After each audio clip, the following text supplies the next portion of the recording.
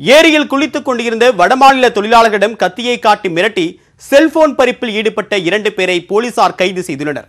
கொள்ளையர்கள் சிக்கியது எப்படி? 18 வயது எலி விக்னேஷும் 19 வயது குரிலா விக்னேஷும் தான் வழிப்பறி வழக்கில் போலீசாரால் கைது செய்யப்பட்டவர்கள். வண்டிக்கு பெட்ரோல் போட கொள்ளையடித்தவர்கள் வசமாக சிக்கிக் கொண்டது எப்படி? சென்னை குன்றத்தூர் பகுதியில் நெடுஞ்சாலை பணியில் இருந்த வெளிமாநில தொழிலாளர்கள் ஊரடங்கு காரணமாக வேலை இல்லாததால் தாம்பரம் அடுத்த சோமங்கம் அருகே தங்கியுள்ளனர். அவர்களில் ஜார்க்கண்ட் மாநிலத்தைச் சேர்ந்த 26 வயது குல்தீப், 21 வயது கேர்வால் மற்றும் 21 வயது மன்தீப் சிங் ஆகியோர் நண்பர்கள். தகரச் சீட்டில் வீடு அமைத்து தங்கியிருந்த மூவரும் வெயில் காரணமாக அருகில் உள்ள புதுநல்லூர் ஏரிக்கு குளிக்கச் சென்றனர். அப்போது இருசக்கர வாகனத்தில் வந்த 4 பேர் கொண்ட மர்ம கும்பல் அங்கு வந்தது. திடீரென ஏரியில் குளித்துக் கொண்டிருந்த வடமாநில தொழிலாளர்களிடம் கத்தியை காட்டி மர்ம கும்பல் அவர்களின் செல்போன்களை பறித்துள்ளது.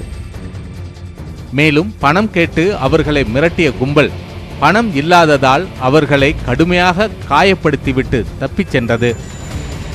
இந்த சம்பவம் தொடர்பாக வடமாநில தொழிலாளர்கள் அருகில் ரோந்தில் இருந்த போலீசாரிடம் புகார் கொடுத்தனர். இதனை அடுத்து படுகாயமடைந்த இளைஞர்களை மீட்ட சோமங்கலம் போலீசார் அவர்களை சிகிச்சைக்காக மருத்துவமனையில் சேர்த்து விசாரணையை தொடர்ந்தனர்.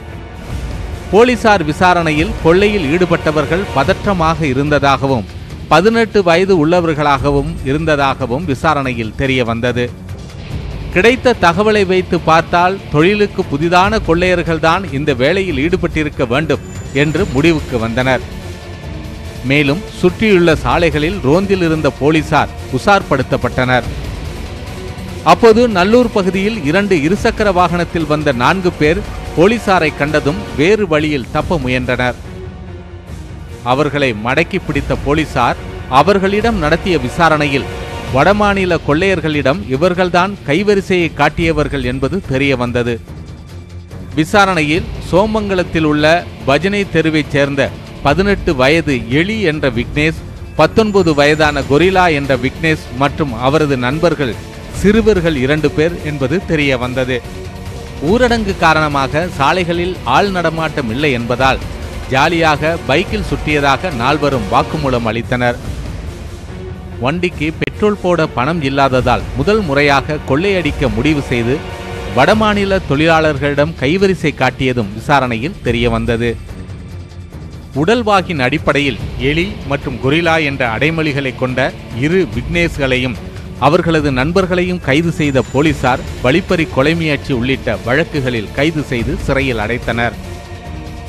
கொரோனா தொற்று பயத்தில் மக்கள் வீட்டில் அடங்கி கிடக்கும் நிலையில் ஊர் சுற்றும் இதுபோன்ற இளைஞர்கள் மீது கடும் நடவடிக்கை பாயும் என போலீசார் எச்சரித்துள்ளனர். பிரபல பேட்டரி திருடரின் கொலை வழக்கில் திடீர் திருப்பமாக மனைவி